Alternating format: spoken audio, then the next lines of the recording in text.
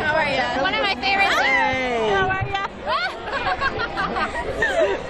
One of my favorite scenes in the Eclipse book is the Angela Bella graduation sequence. And we've seen the movie, so we know that it's not in there, but I heard that you shot it. So can you tell me what it was like for you guys on set? Like what that day was like, what we can expect from the scene in the deleted scenes? Right, it was a really cool scene to shoot. We were inside, which was like the most exciting thing because it was so excessive, the cold, that I went from loving winter and that being my favorite season to now I hate winter and I love summer and I want to be at the beach all the time. But it was a lot of fun. It was a very quiet environment. There was not a lot of people. It was a very small room, so it was fun to shoot.